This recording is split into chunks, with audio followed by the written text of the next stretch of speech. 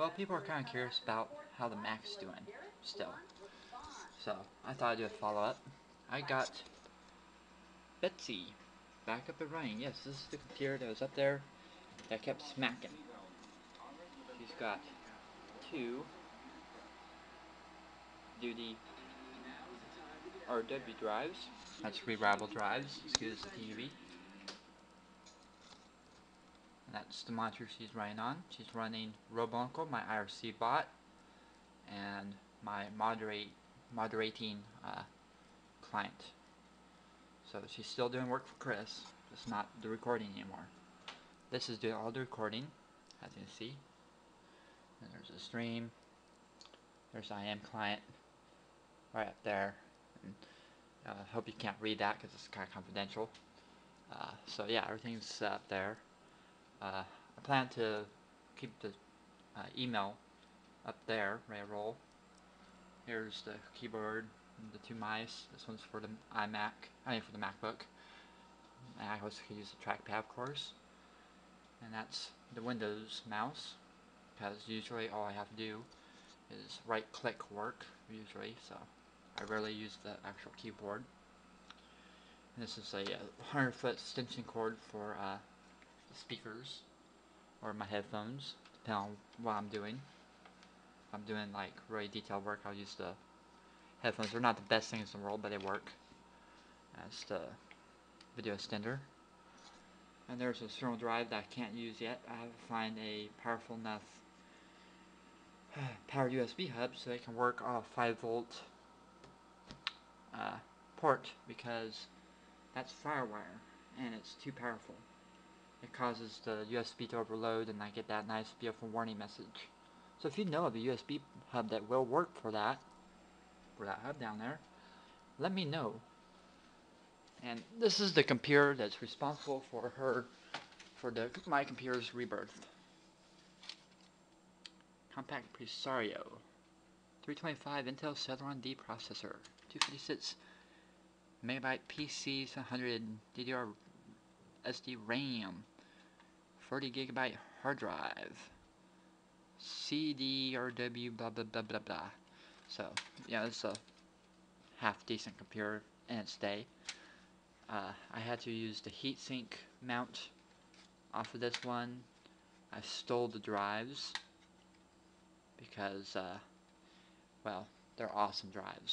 So I don't know where the other drive came from. It only came with one drive originally, so I don't know where he got the other one, but it's an awesome drive. I mean, they're really, really stupid fast. And here's its hard drive, and this thing's stupid fast too. I thought it was SSD. I keep wanting to say it's SSD. I don't know why. It said SSD somewhere on it. But I was corrected a few minutes ago that it's not SSD. So I don't know what I'm going to use it for yet. Maybe I'll put 98 SE on this and dual boot. I don't know. Give me ideas.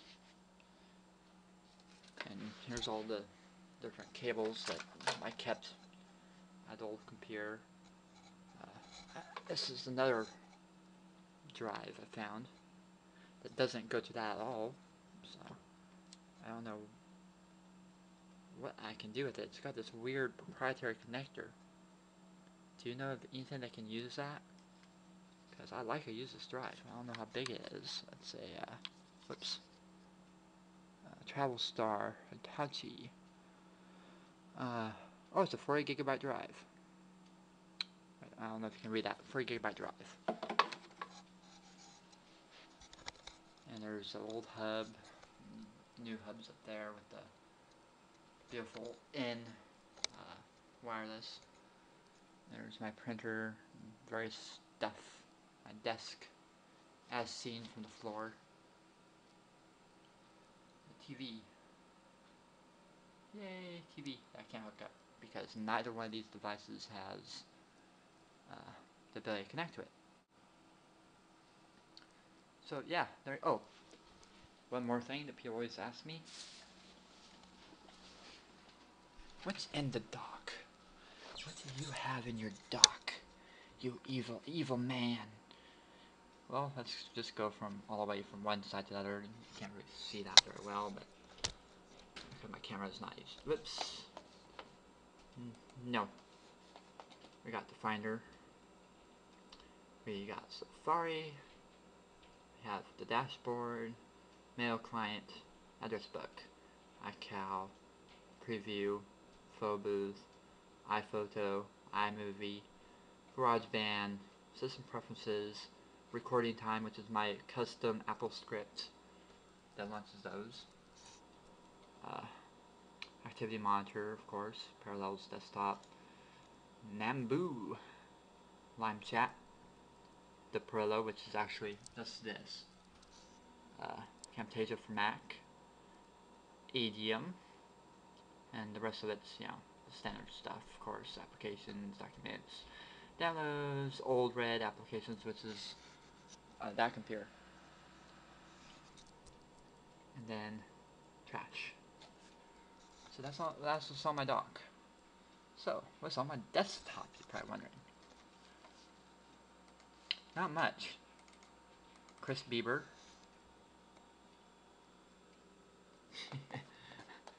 Yeah, I did that. I know, I'm evil. No one should ever do that to someone. But too late now. And Chris Wolverine.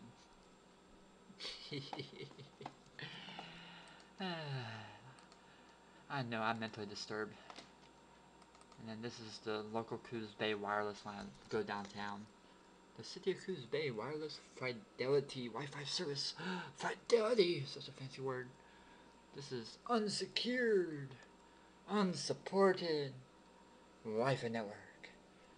Yay! Users are limited to 1 hour sessions. Yeah, that sucks. But hey, at least they actually have wireless downtown. So yeah, there you go. Windows and Mac, and Windows and Mac. Not a bad little setup, I guess. I didn't know. Well, I think that's it. What else can I cover, right? Oh, how fast does this thing run? A lot of people wonder. We'll fire up Safari. Pretty fast. Make sure I quit first. Let's see how many bounces. It bounces. It's a light program, or whatever. 1 bounce. Okay, dashboard. Not bad. Getting back out of the dashboard, there we go. Something takes a while to load. GarageBand. There we go. Now we're getting some bouncing.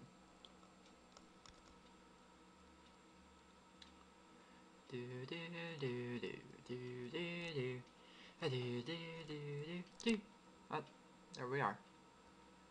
So kind of slow, but not too slow. If I put more RAM in it, I bet you it'd, you know, fly even faster. But yeah, it's fast enough for me. What else did people ask? People are always wondering, is this one of Chris's old MacBooks? No. Mine. Brand new, mine.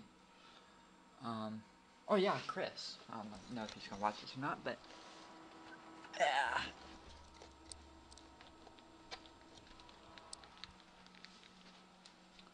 This looks familiar. We did a video on this not too long ago, or something similar anyway. It's got this connector, which is the FireWire, which I have to use for that, and a baggie full of all kinds of connectory goodness. Mini USB, and another type of mini USB, another type of FireWire, and the printer stupid type of connector, and all that good stuff. So yeah. Oh, eSATA. I don't know if eSATA is like FireWire, where it's just way too powerful for USB 2.0. And that brings up an interesting question.